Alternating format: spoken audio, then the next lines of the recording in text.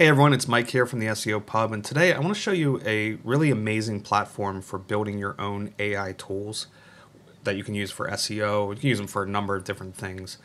The platform that I'm going to show you today is called Taskade. And before I dive into that, make sure you head over to the SEOpub.com, sign up for the newsletter there where I send out tips like this every single week. We also have a free Slack community you can join. In there we have SEO discussions, you can ask questions, there's a lot of other SEOs in there, it's completely free to join. So let me show you a simple agent that I built using Taskade, and you can think of agents as very similar to ChatGPT's GPTs, but they have some features that make them a lot better than GPTs. And this is a very simple agent I made. It's just a kind of a knowledge-based agent which will talk to you about HTML sitemaps. So you can ask it questions about HTML sitemaps. You can ask it for examples on best use cases for HTML sitemaps, SEO benefits for HTML sitemaps. It's just a really simple agent to kind of show off Taskade's features. I'm going to actually build it again to show you how I did it. So if we head over to Taskade, and I'm going to delete this one. And what we're going to do inside Taskade is we're going to create an agent. But before we do that, I actually created a project. What I did was I took notes that I've shared here at the SEO Pub. I took my own, some other notes that I have about HTML sitemaps, just made a project and just copied all those notes into the project. And I'm going to show you why in just a minute here. Then we're going to go into agents, and we're going to create a new agent. And again, you can kind of think of the AI agents very similar to ChatGPT's GPTs, but there's some features that really make it stand out. We're going to create one from scratch, and I'm going to call this, we'll just do HTML sitemap agent. And you can upload an avatar if you want. You can give it instructions here, which I just have some set simple instructions I'm going to give it. I would normally probably go a lot more in depth in the instructions here, but this will work for this example. You can select a tone if you want, or just use the default tone. I normally would probably set the tone in the instructions myself, but there are some options that Taskade has set up that you can certainly use. There's different languages you can use. And right now it uses GPT 4.0, or you can use 4.0 mini. We're just going to use 4.0. And the next step, this is one of the places, this really makes Taskade's AI agents stand out compared to GPTs for me. And of course, GPTs, you can upload files that you can have it use as sort of a knowledge base, but Taskade goes a bit further than that. So if we enable the knowledge here, we have all these different options we can use. You can drag files into here and have it use that. You can link it up to a Google Drive, Dropbox, OneDrive, and it'll look at all the files that you put inside that Google Drive. You can add markdown text, any kind of media you want. You can add YouTube videos. And one of my favorite options is you can add a project. So that project that we just created, we can select that as knowledge. And what's cool about that is I can keep going in there and adding notes to that project, and it will update this agent. So if I have some new ideas about HTML sitemaps or new examples that I want to put in there, I can continually do that without having to upload another file. It'll keep rereading the project and adding to its knowledge. I mentioned another thing you can do is use YouTube videos. So I have two videos I picked out on my YouTube channel. We're just going to copy the URL. And we will add that to knowledge. And I have this one. We will add that also. And what it will do, this will work for any YouTube video where there's a transcript, which is most YouTube videos. And it'll read the transcript, use that as additional knowledge.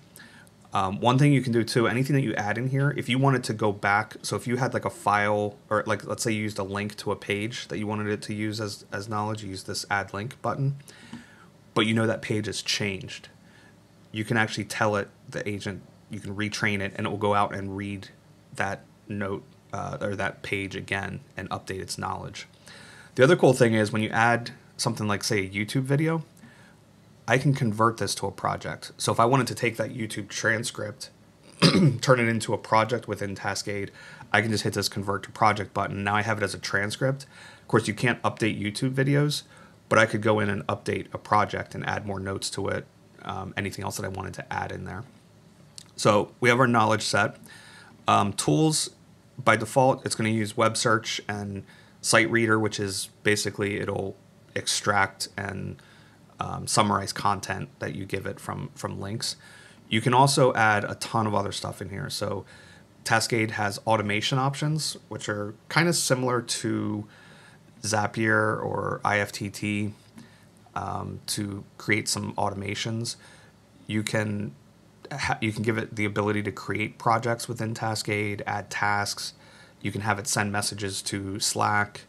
You can have it send emails, link it up to a Google Sheet. There's a lot of added functionality you can give it. I'm not going to do that in this example, but there's a lot of tools there you can use. And then it has commands. This is very similar to what you see in ChatGPT, where you can give it a command and write prompts for it to use. Okay, so there's two options here that you can use. The default, which is what you're going to use most of the time, and then there's plan and execute. Plan and execute is for more complex tasks.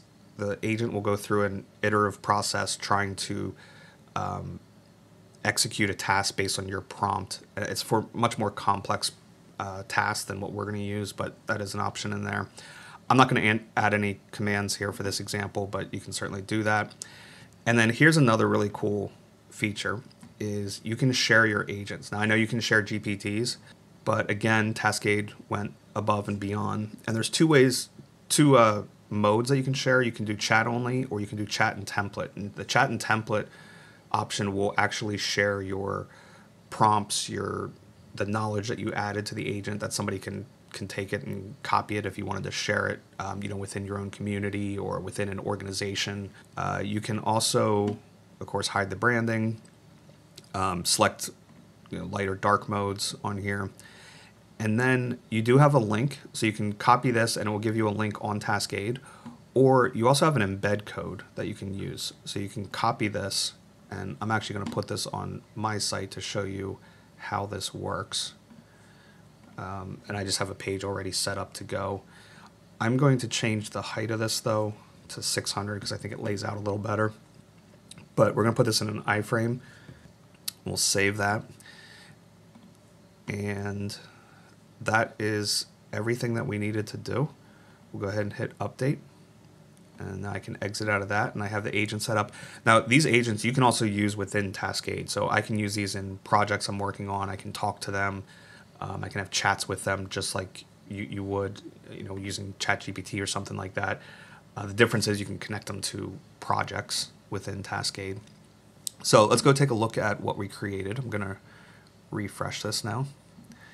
And what I can do with this is just a really simple agent again. I gave it a bunch of notes about HTML sitemaps. So I could ask it, for example, let's say, can you give me examples of how a site might use HTML sitemaps and benefit from them for SEO? And what it's doing now, it retrieved the knowledge. So it looked through those YouTube videos, it looked through the project that I gave it, using the knowledge that from my notes that I've put into Taskade about HTML sitemaps. And it'll give you a summary then for the question about how they can aid navigation, they can help spread link equity, improve crawlability, support new content, example usages. Then it'll go through some examples, and we can ask another question. So what are some sites that make use of HTML sitemaps? Show me examples.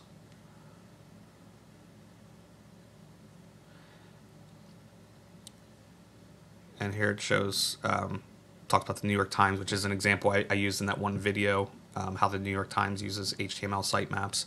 So it pulled that information. I also have some inside the project notes. There's some mention of that as well, and it talks about how they used HTML sitemaps on their site. So this is just a really simple agent. You could do things much more complex. You can, feed it tons of notes about on-page SEO optimization, and then build an agent around that will help you optimize web pages. You could build a agent around creating content briefs and feed it a bunch of notes and guidelines inside a project, and then have it, when you give it a topic or whatever information you need to give it, have it build out content briefs. There's all kinds of ways that you can use these agents. So the really cool thing about these agents, in my opinion, in Taskade is how you can constantly be feeding them new knowledge, new information, and not have to create a new agent or upload a new file every time.